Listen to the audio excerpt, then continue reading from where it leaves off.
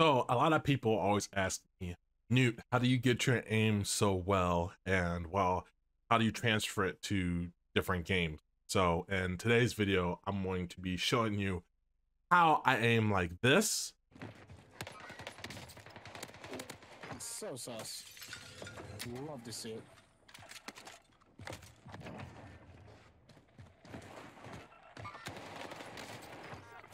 Oh my god.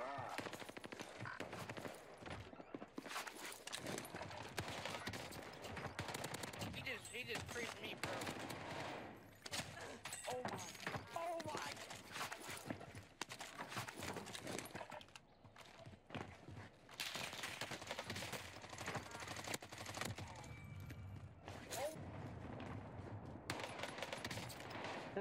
I'm dead.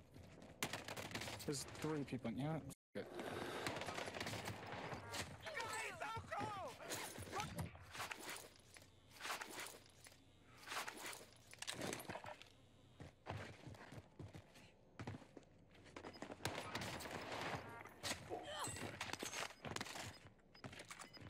And how I aim like this.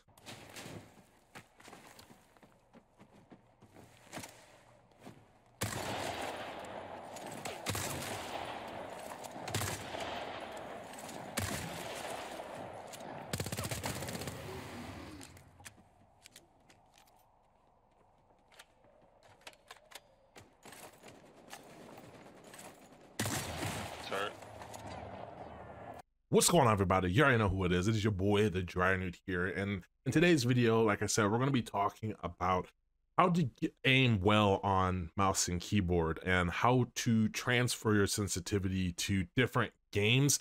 And I shouldn't say transfer your sensitivity because each game is different.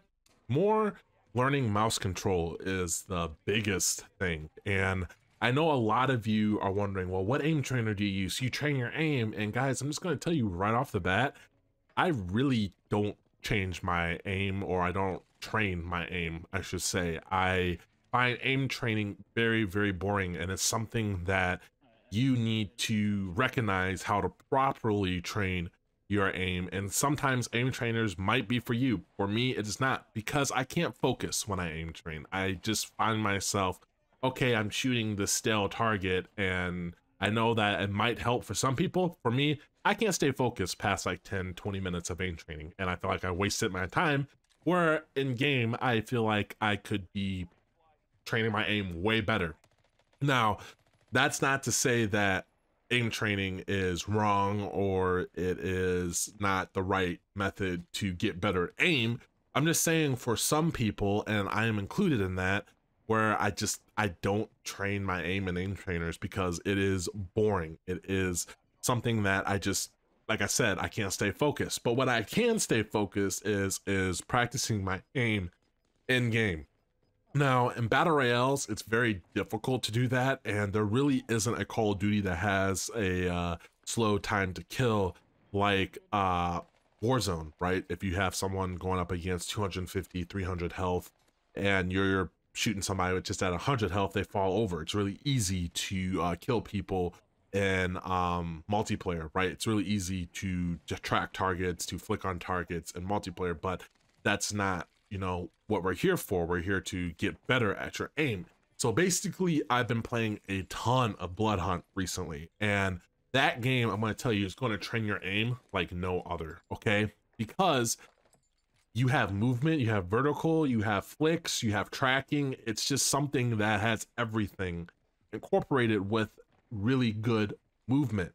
But I know a lot of you guys play Warzone, and I'm going to tell you right now, playing Warzone, you're going to have trouble going up against controller players, because aim assist is just that strong and just that OP, and you're going to lose a lot of gunfights. But if you're stubborn like me, you can actually just go through and practice your aim, practice, you know, just tracking targets, getting better. You might die a couple of times, and it'll take you, this method, guys, will take you a lot longer than if you were to actually just aim train, right? But I find myself, like I said, doing way better not aim training. And a lot of good aimers out there, they don't aim train either. Even some top pros, they don't aim train. They train in game. They either, like CSGO, they warm up in a death match, right? And even though that's a tactical shooter, it helps you out a lot more, because at the end of the day, you are training your aim, and you're also training your movement, and you're also training your decision making. So you can't really just isolate that one thing to become a better player, right? You can't just isolate, I'm just going to have good aim and that's going to carry me through. Well, that's only going to carry you so far. Someone that has mediocre aim and mediocre movement might, you know, just poop on you if you have just high tier aim, because that person has more capabilities of more weapons at their disposal, I should say. So that is one thing that I want to make very clear when you're going in and you're practicing your aim in a game. Go through and you're going to try and practice on your movement. Sorry, I got the sniffles, like allergies is just going off, man. But you have to go through and you have to practice movement for Call of Duty, or Blood Hunt, or whatever game, for Apex. You got to practice movement. You have to practice decision making, when to back off, when to fight, when to push, you know, just stuff like that. You got yourself in a situation, how do you get out of it, right? How do you utilize cover? It's just all these things that go into becoming a top tier aimer, where you just can't isolate, oh, I want to have good aim. If you take someone like Shroud, who just is absolutely nutty at aiming, but he's absolutely nutty at movement and absolutely disgusting at decision making. So those three things combined will make you a better overall player, right? So that is one thing that I want to say. When you're going into game and you're practicing, how do you practice it? You're going in, you're trying to isolate. Today I'm going to work on aim, tomorrow I'm going to work on movement, and then the next day I'm going to work on like decision making, playing smarter. Do that every day and you're going to be a better overall player. You may not have the best aim, but you may have disgusting decision making and disgusting movement, right? And that's going to help you overall become a better player. So you got to isolate and target what you are struggling most with. Most of you guys have pretty decent aim, but suck at decision making, suck at your crosshair placement. There's all these little things that go into becoming a better FPS player on the mouse and keyboard that you have to look at, and you have to isolate what is wrong with me as a player. Is it my aim? Is it my decision making? Is it my movement? All those things are going to make you a better player. You have to isolate them, and it's something that's different for each and every one of you guys. And someone needs to hear this. Stop aim training. Go into game, your aim is good. Your aim is far above everybody else.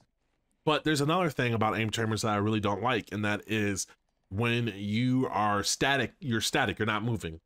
It's really easy to transition from, oh, I'm going to stay not moving, shoot, I don't know, 6 targets on the wall, or whatever you're trying to do. Your tracking's god tier, but you're not moving. In a practical situation, you're going to be moving. You're going to be making decisions. That's why when you're aim training and then you try to transfer it over to your game, you are actually hindering yourself, because it is not helping you in any way, because end game is different than aim training.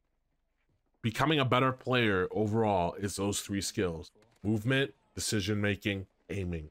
Combine those 3 into one, and you are going to be a top tier player. Hopefully you guys enjoyed this video. Let me know down in the comment section below what you guys think. How do you like the webcam coming back? Man, look at the dreads, guys. Look at the dreads. They're growing since last time you guys saw me.